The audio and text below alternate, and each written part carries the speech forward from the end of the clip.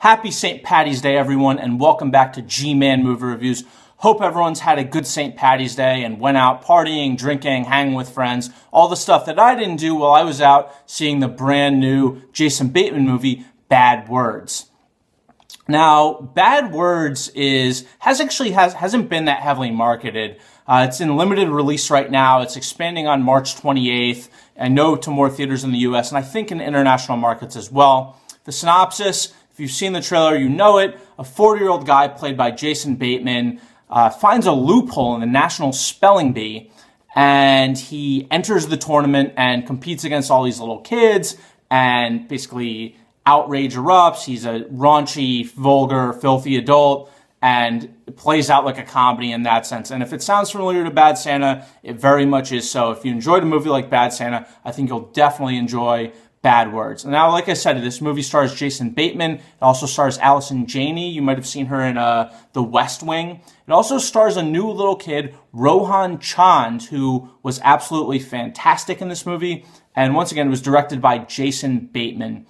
Now, the cons real quick. I mean, it's a simple con and to be expected with this kind of comedy.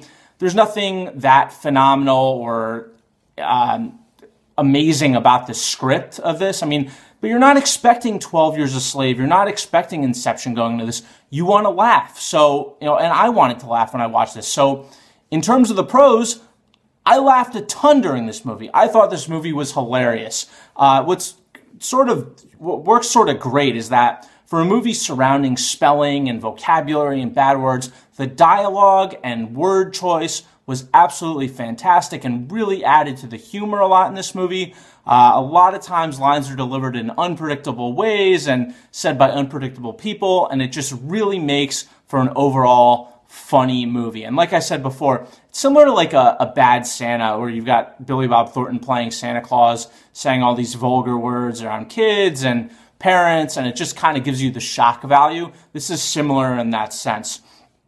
Also, the kid, like I mentioned before, Rohan, this kid's amazing. He does a great job with his timing and line delivery and just overall cuteness, if you will, in terms of what the audience is going to think of him. And I think, in general, everyone's going to really like this kid in the way that he portrayed his performance. So, overall, I thought Bad Words was a really good time, and I would highly recommend checking it out if you're into these kind of like vulgar, R-rated comedies, with like that shock value type of humor. So I'm going to give it a 7 out of 10.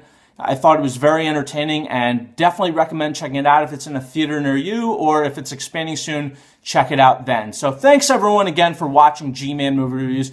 As always, please subscribe to my channel to see more reviews if you enjoyed this video. If you enjoyed this video also, give it a thumbs up below. It helps increase the viewership and popularity of my videos, and I'll keep coming back to do more.